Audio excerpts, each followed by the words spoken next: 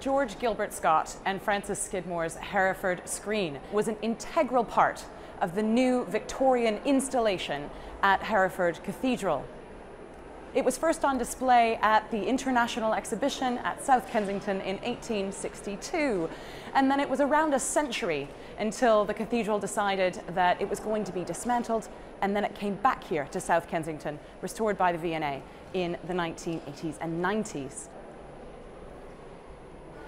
This is a choir screen rather than a rood screen. In its original position, it was between the nave and the portion of the cathedral in which the choir sits, just west of the sanctuary where the high altar is. It's not a rood screen because a rood screen in pre-Reformation Britain and in medieval understanding was a screen on which the corpus, the body of Christ, would be stretched out on the cross between his mother, the Blessed Virgin Mary, and St. John the Evangelist. Here, we're looking at something quite different, and it is not the suffering or the passion of Christ that is being emphasized. Rather, it's Christ's resurrection.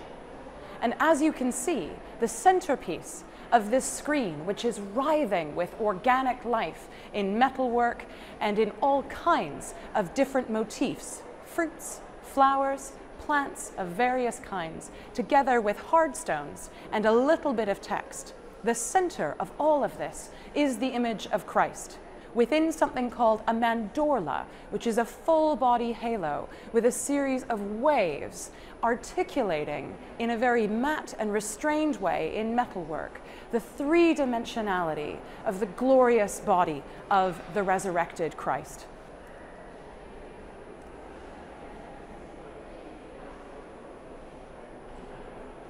The resurrected Christ is welcoming, is hospitable, is glorified, and yet he's doing something very particular with his body. He's not blessing as such. He is displaying his wounds. And if you look carefully at the image of Christ here, you can see the pricks of nails in his hands.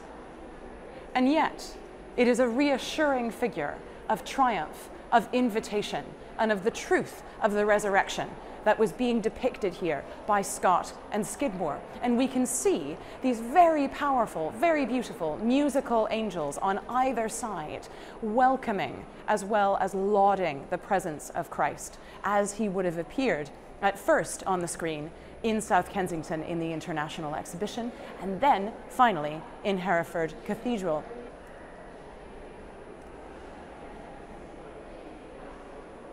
There are a couple of details that it's helpful to focus on here in order to give us a better sense of what the theological, what the religious significance is of this screen. One is the way in which it is covered with fruit and flowers, and these floral images were profoundly important for Victorians. Most of the flowers on this screen are not immediately identifiable. We don't necessarily have the proliferation of really specific flower types. You won't necessarily find something that immediately strikes you as a passion flower or a rose or a lily. We do have some acanthine forms up in the columns, but generally speaking, the kinds of floral forms that we find here are celebrating the plasticity and the organic wildness of ironwork, trained into a sense of order in order to express a micro-architectural, glorious environment of life, vitality, and fruitfulness within which the resurrected Christ, displaying those wounds, is present. The other thing to consider in detail looking at this screen are the hard stones, which are projecting out from elements that we can see most clearly midway between the base of the screen and the tops of those little capitals bursting with life with these beautiful and rather exciting metalwork details. Those hard stones anticipated something that Scott would do later, not very far from here, for the Albert Memorial. There too, religious language in visual terms and in ornamental terms was incredibly important for this monument for the Prince, And Prince Albert was profoundly important in this place in particular, as well as in the British Empire, in what he could do to bring together the global interests in art, manufacture, design, and industry here to the heart of London. So when he died, which was a great shock, Scott was asked to design the memorial, and the way in which he did this incorporated semi-precious stones like these. They too present here as glinting, glimmering contrasts to the use of metalwork, either in these matte tones of reds and russets and greens, or with the brilliant light of this really very bright, brassy effect. What these stones are doing is they are reminding us of the beauty of the earth in relation to the vitality of the Lord of life, and the profound understanding of Christianity as being very much about the revelation of God in creation, as well as the incarnation of Christ, whose resurrected body we see in the center here of this monumental Gothic Revival choir screen.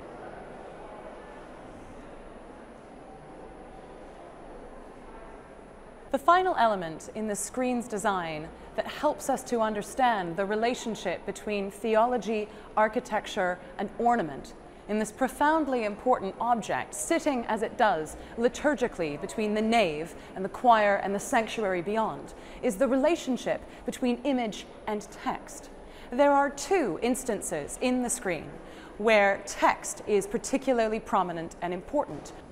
On the western side, on the doors here, which would be open for communicants to be able to come through for the celebration of the Eucharist, to receive the body and blood at the high altar, we see it written, Gloria in excelsis Deo, glory to God in the highest. This is not something that the resurrected Christ says. This is his worshippers' response to Christ. And it's a very specific liturgical phrase. Glory to God in the highest and peace to his people on earth are the first words of the Gloria, which is sung as part of the celebration of Holy Communion by the congregation. So these gates, even when those words are not being spoken by a congregation, are reminding people of how to react, how to respond worshipfully and devotionally to the presence of the resurrected Christ in their midst, as he is here on the screen, directly above, displaying his wounds, glorified, following the tragedy of his death on the cross.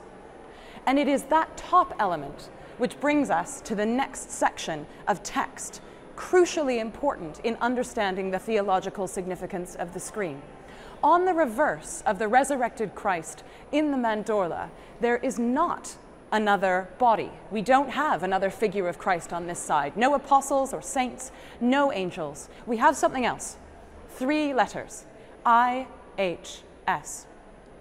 One way of perceiving these letters is that they are 3 letters that make up the name of Christ. Another way is that they indicate the phrase in Latin, Jesus hominum salvator. The idea that Jesus Christ is the incarnate God, the man who saves, fully human and fully divine.